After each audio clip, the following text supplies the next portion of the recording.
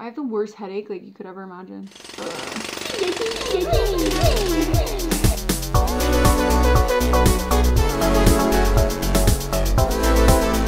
Hey guys, welcome back to my channel. So today I'm going to be doing my intro without any makeup on. As you can tell, well, I have a little bit of makeup from earlier in the day, but that doesn't matter, not the point. So this video is going to be about the 5 things that saved my makeup game. There's a title. Boom. Sorry. Okay. Talking about the things that are literally changed the way my makeup looks and the way it goes on my face. So I'm just going to get right into it. I'm not going to be showing a whole tutorial today. I'm just going to be showing the things that really changed everything for me. So if you want to see 5 things that changed my makeup game, please keep watching. So the very first thing I'm going to talk about is the first thing that goes on my face when I do my makeup. And I know this is like, everyone knew this was coming, I'm sure. Primer. You don't have to buy an expensive one. You could buy whatever you want, but primer is a must-have. It literally acts as a barrier between the moisturizer on your face and your skin to what's going on your face. So it's the in-between. So basically what it does is it grips your foundation and keeps it on all day, which is what you want. You don't want it to move. So this is how we're going to go about this. I'm going to show you the primer that I've been using all the time. You guys know, you've seen it in my videos a million times. So this is the Laneige Glowy Makeup Serum. I'm going to be applying that to my face. As my first step, I do have moisturizer on. I love this primer so much. So basically, this is gonna grip your makeup all day, keep it on, and help it last and not crease or gather in certain areas where you may be dry or anything like that. So finding the perfect primer is what will change everything for you. This is glowy. I find it hydrating and it grips my makeup and it has that like tacky like finish to it, which I love in a primer. And it always grips my makeup, keeps it on all day, plus it adds a little bit of a glow, and everyone who knows me knows I love a glow. So if you have dry skin, finding something that will hydrate your skin, a primer for hydrating like the Laura Mercier one is amazing. Or you could even get like a primer moisturizer in one, which is really good too. You can do glowy, you could do matte because you like matte, it's whatever your preference is, but a primer is a must. Next, I would say you need a eye primer. A lot of people are either against eye primer or fully with it. I love eye primer. I don't use personal eye primer. I use concealer, which acts as the same situation. Some people don't agree with that. I think it fully grips your eyeshadow and holds it completely and totally there all day. Helps it not crease as long as it's set properly. But if you do want an actual primer, that's a great idea too. Primer saves everything, stops your shadow from creasing, which you do not want for the rest of the day. I'm getting excited and I can't breathe. Next, I'm going to be showing you the primer I use on my eyes. We all know I use it all the time. It's always concealer, but 90% of the time, the one I use is the Tarte Shape Tape in the shade Light. So I'm just going to apply that to my eyes right now, even though I'm not doing the eyes yet, just to give you a little vision of what it's going to look like. I'm going to apply that with a brush for now. So you're just going to apply this to your eye, all the way to the brow bone, and you're just gonna set it with a little bit of powder. No creasing, and it keeps everything intact all day. So now that that's done, number 2 is one of my favorite things on the planet, and you'll notice in all my videos, in 99.9999% of my videos, I use it. So what I love, and we all know I love because I only use it all the time, is a beauty sponge. This is the Beauty Blender beauty sponge, but there are a million beauty sponges out in the world now that you can find whatever for whatever your price point is. The beauty sponge will change your life. And I know that sounds ridiculous. If you don't agree with me, that's perfectly fine. You can totally use your brush. A lot of people still use brushes, and that's perfectly fine. I use them on my clients all the time, and it gives you a great finish, but there's nothing like the finish of a beauty blender or a beauty sponge. I've used the Quo one. I even have a little tiny mini one here right now. They're all amazing. I'm gonna apply my foundation while I talk to you about the beauty blender. I keep saying beauty blender and I'm trying to say beauty sponge, but like I'm just so used to saying like beauty blender, beauty blender. Ah, beauty sponge, beauty sponge, beauty sponge, beauty sponge, beauty sponge. I said it 5 times. So when I apply, I love to have it on my hand first because it warms up the product. The beauty blender, oh, I keep saying beauty blender. So basically the beauty sponge helps your product melt into your face so beautifully. It gives you that airbrush finish 99.9% of the time. Obviously, if you have a lot of texture on your skin, it may not give you the airbrush finish that you're looking for, but it will keep your foundation going on smoothly. And especially if you're somebody who likes a little bit more of a sheer finish, adding the damp water to the beauty sponge, which you should use it damp, but I think there are people that like to use it dry, which is perfectly fine too. But using it damp really adds that like sheerness to it and makes your skin absorb it so much nicer. Anyway, a beauty blender helps to avoid your makeup from caking on, which I know is like, some people actually go for that, which is cool. But like for me, I'm not into the cake vibe. I don't love makeup super caked on my face. So it actually takes away extra product because unfortunately it does absorb some of the product. It is a sponge, but it does stop your face from taking on extra product, which is, to me, I love that. Look at the finish. Like the finish already looks amazing. So I'm going to go in with my concealer and I'm going to be using my Shape Tape, the same one I used as my eye primer. This is just the shade Light Medium Sand in the Shape Tape.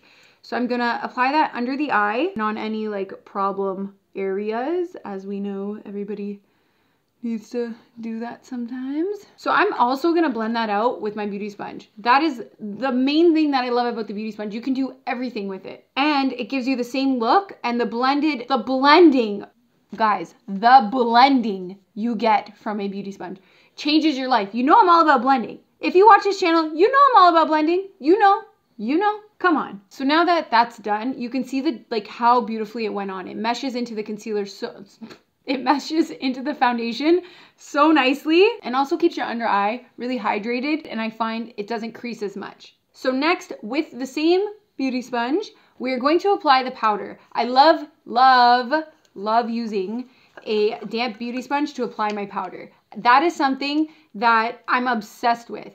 I watched it in a YouTube video, which I can't even remember who, because a lot of people do that, but I watched it in a YouTube video, and from then on, from when I tried that, it changed my life, because powder to me is so drying. I don't have super dry skin, but powder is so drying that when you apply with like a damp sponge, it just keeps you hydrated and stops the powder from creasing and sets it nicer, and it meshes into your foundation, concealer, even nicer.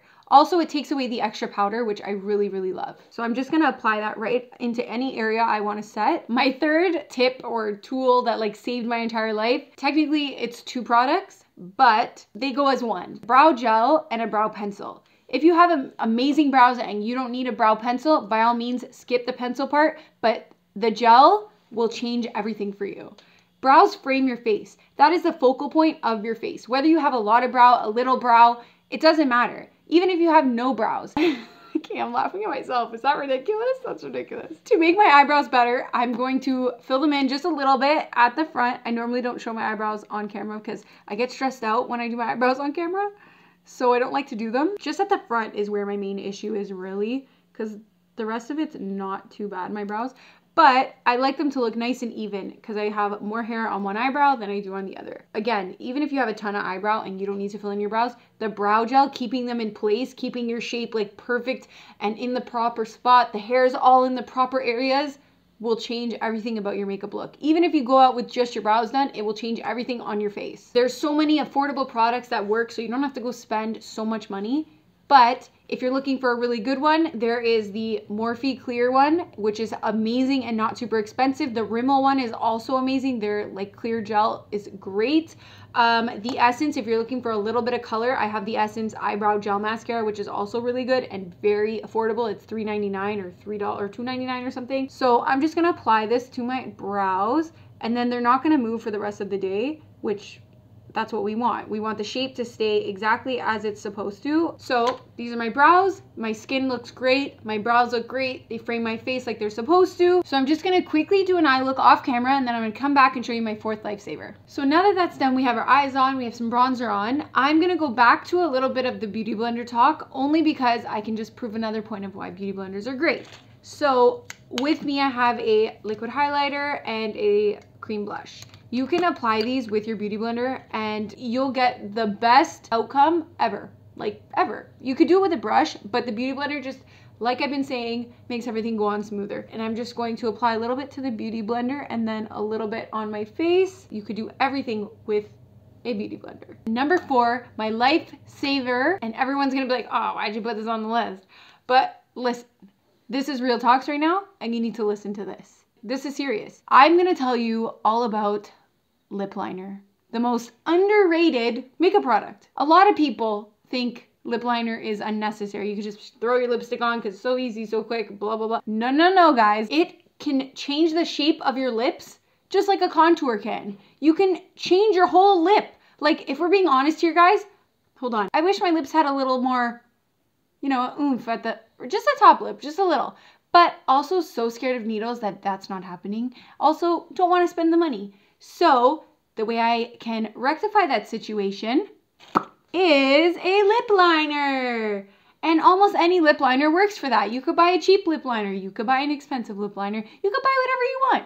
But it is so underrated, it's actually ridiculous. I can redraw my lip and give myself the little oomph I've wanted for a bajillion years just with a lip liner. And I wear lipstick all the time. I mean, if you don't wear lipstick, then ignore what I'm saying. But if you wear lipstick, do it. Just get the main colors you need. You can blend any lipstick almost into certain lip liners. You just need a nude, a pink nude, an actual pink. If you wear pinks, depends on the colors you wear, like a dark red and a red. Or again, depending on the colors you wear. If you only wear nudes, just get nude ones. And all you have to do is line your lips.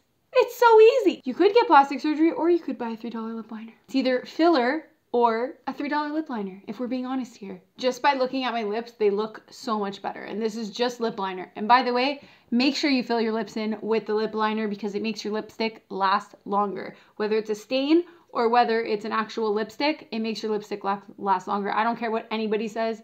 That's my truth. Boom. We're back. Our lips are on and they are zhuzhed up a little, as we can tell. Number 5 is setting spray. Setting spray is a must. Again, I just said this with like every other like lifesaver that I said. There is affordable and there is expensive. You don't have to buy expensive to get the same outlook or outlook.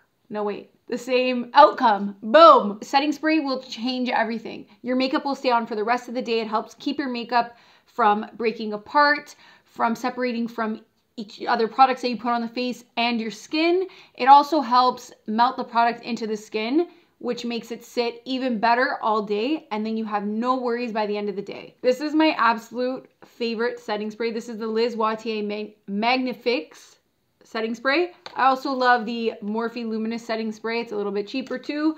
I have a bunch of favorite setting sprays. If that's a video you want to see about all different setting sprays, I have no problem doing that too. This is the one I'm going to use today. This one keeps your makeup on all day. I use this on brides and your makeup goes nowhere. Like, it doesn't move, doesn't separate. The only thing you are fixing throughout the day is your lipstick. Do I have lipstick on my teeth? No, okay. I'm so worried now after the last video when there was lipstick on my teeth. I'm so scared. It also keeps you healthy and glowing and it makes your skin look the exact same way. So I'm just going to spray. And we're just gonna, you know. These are my 5 lifesavers that since I started doing makeup to now have like changed my whole outlook on the way my makeup goes on. These are the 5 things I make sure that I always do. These will change your makeup game. So I really hope you try them. I really hope you take this advice. And if you like this video and you want to see more, please like, subscribe, and comment down below and let me know what you want to see. As always, guys, thanks for watching and I'll see you in the next video.